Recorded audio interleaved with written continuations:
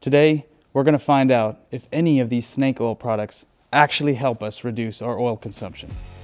Stay tuned.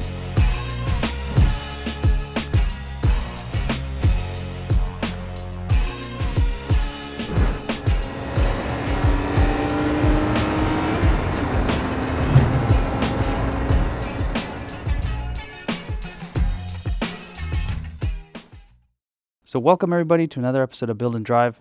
Today we're going to be checking to see if any of these products work. Now, we've already run a few tests, but I'm going to start talking to you about what exactly we're doing. All right, so everybody, a little bit of backstory. This is my M52 B25 BMW engine in my 325i E90. And it was burning oil at about 1 liter per 1,000 kilometers. Now, since then, it's been gradually getting worse and worse and worse. So we're going to throw some stuff at it to see if we can fix this oil burning problem. So after watching YouTube videos and scouring all the comments on the forums, I've written down all of the different products that people have suggested that can help reduce your oil consumption. So right here we have ATF, we have fuel injector cleaner, we have an engine flush, we have a Liqui Moly Oil Stop, we have Seafoam, we have this anti-carbon stuff that you spray down the cylinders, and we have an Atomex Engine Flush. So you guys, it's better work because I spent a ton of money on this stuff, and I'm not going to tell my wife. Flashback. So you guys, if you remember in the last video, the first thing that we did was repaired all the oil leaks. So before starting anything, I recommend you do that. Second thing we did was replace the CCV valve. Sometimes those can go bad and it can suck oil into the intake, thus burning oil. That wasn't our problem. We replaced the CCV, it didn't help at all. So then the third thing that we did was do a compression test.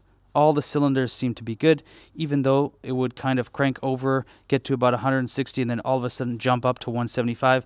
I think that tells me that there's some oil getting by the piston rings and then sealing up the cylinders itself, thus increasing compression the more that it cranks over. So that could be an issue. So what we were looking at mainly is it could be valve stem seals and it could be piston rings. My comment just now, I think that it's piston rings. If you have bad valve stem seals, you'll get a puff of smoke when you first start the car early in the morning, and we're not getting that, so I don't think that it's valve stem seals here. Everything is pointing towards stuck or worn piston rings.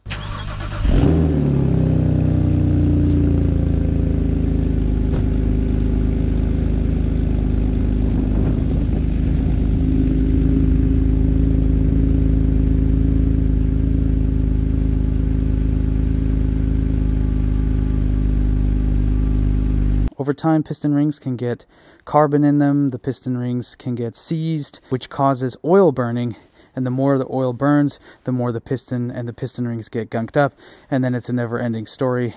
Those piston rings need to be replaced in order to solve the problem. But can we see if any of these products will actually help us to reduce the oil consumption, or at least mask it for a little while?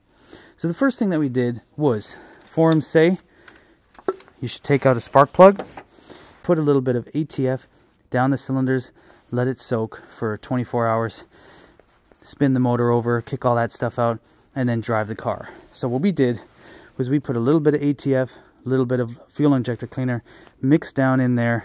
We left it for 24 hours. I put a breaker bar on the crank. We rotated the engine a little bit, and then let it sit for another 24 hours. We then drove the car, got it nice and hot for about 20 kilometers, 20 to 30 kilometers. We drove the car. When it first started up, man, it was smoking like crazy. Unfortunately, I didn't get any video of that, but it was smoking so bad. I just quickly took it somewhere, took it for a drive. I didn't want to get in trouble. It looked like the car was on fire, literally. All right, so I didn't get video of all the smoke, but as you can see, I've driven now about 20 kilometers. Got the car nice and warmed up, and then did some slow high rev driving on the highway. So like stayed at third gear, 5,000 RPM, 110 kilometers an hour, and seems to have cleared everything out. As you can see, there's zero smoke now. But after driving on that, it did not work. We did not see any improvement in oil consumption at all whatsoever. So ATF down the spark plug holes, did not work.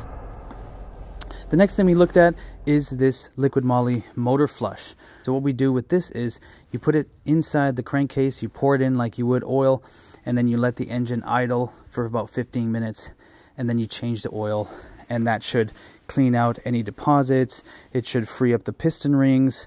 On the pistons themselves, they have these oil drain holes, and sometimes those can get clogged up, and so the oil doesn't drain through the piston into the crankcase. It just gets pushed back up and burned in the cylinder head. So this goes through the whole engine and it cleans out everything. So we did this, we put that in, we ran the car for 15 minutes, and then we dumped the oil out. We did a quick oil change on it and with some Castrol 0W40, and then we drove the car. And guess what?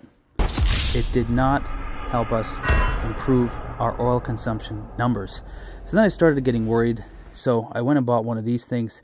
This is a Liqui Moly Oil Stop. It's normally used for oil spills, like if you have an oil leak, but also it says it can help regenerate your valve stem seals. So what people think this is when you look at the data sheets is this is some sort of like, it just thickens the oil a bit, you know, makes it like a 5W50 or something like that. But it says that it regenerates valve stem seals, it regenerates seals, like any type of rubber seals, and things like that, and thickens the oil so that it stops your car from leaking oil. So we ran that, and of course that did not work either. Okay, well, we've done 300 kilometers. It says it's down to 1 bar. The light hasn't shown up yet, but I'm not going to risk it. I'm going to put in another liter of oil.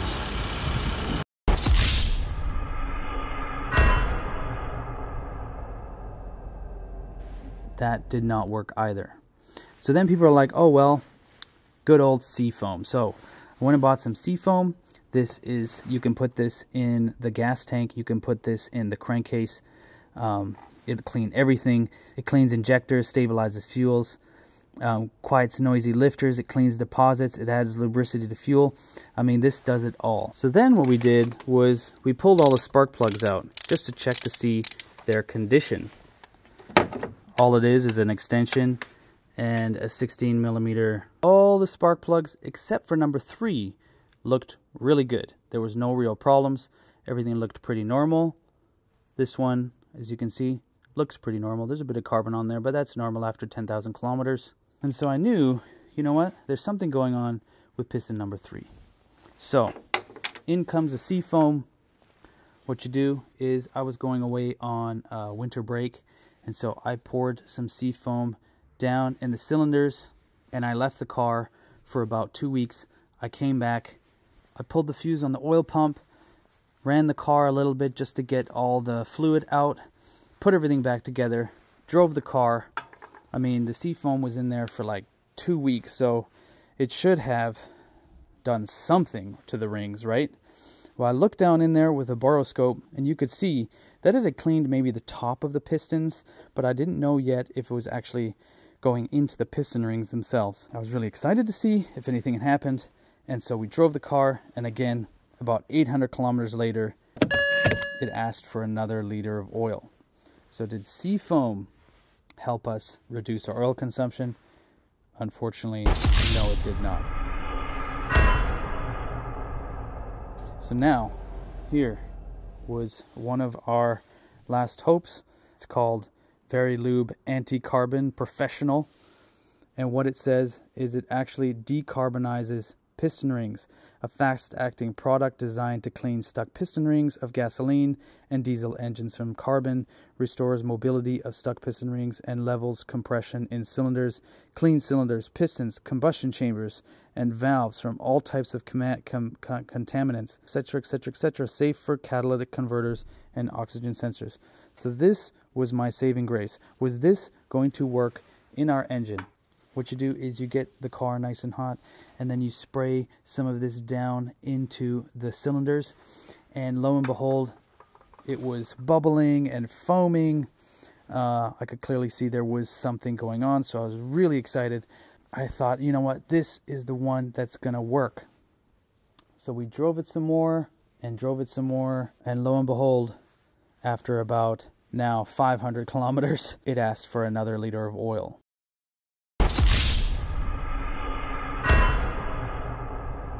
So let's recap. Every single product that we've used has either not done anything to improve the oil consumption or has actually made it worse. This is the last thing that was on the forums. This is Atomex Total Flush Oil System Cleaner. It cleans the oil system with an anti-carbon effect, provides anti-wear protection of an engine for gasoline engines, contains a revitalizant for anti-wear protection of engine parts, safely removes all kinds of deposits and contaminations. Can't say that word today. So you should pour this in, drive for about 20 kilometers, and for a deep cleaning and removing of carbon from piston rings, drive for about 200 kilometers in regular mode. So we poured that in. We actually drove on it for about 200 to 250 kilometers, and then we changed the oil. What do you guys think happened after that? So it definitely did something for our engine. It cleaned it so well that our engine oil consumption went from 500 kilometers for 1 liter all the way down to 300 kilometers for 1 liter of oil. So what I think happened is all of the products did what they were supposed to do. However, it cleaned out the piston rings to the point where the carbon that was in the piston rings is no longer holding the rings out against the cylinder wall. So it cleaned out the piston rings, and then the piston rings are now much looser in the bore, thus letting even more oil past, which is no bueno. So what we've concluded is that there's no simple way to fix oil consumption issues with any of these products. I want to hear what you guys think in the comments below. What can we do? What have you tried that has worked? Because here I've tried it all and none of it worked for me. Doesn't mean it can't work for you, or maybe with a different engine, but none of them have worked for me, which is a big disappointment. So you guys, if you guys are interested in seeing the rebuild process on this engine, don't forget to subscribe and check out my other videos, linked down below. We're going to have an entire rebuild series taking a look at what actually happened in this engine. We're going to take apart the engine and actually see if any of these products cleaned it like they said they would. But also we're going to inspect and see why this thing is actually burning so much oil. So thank you guys so much for watching. See you guys in the next video.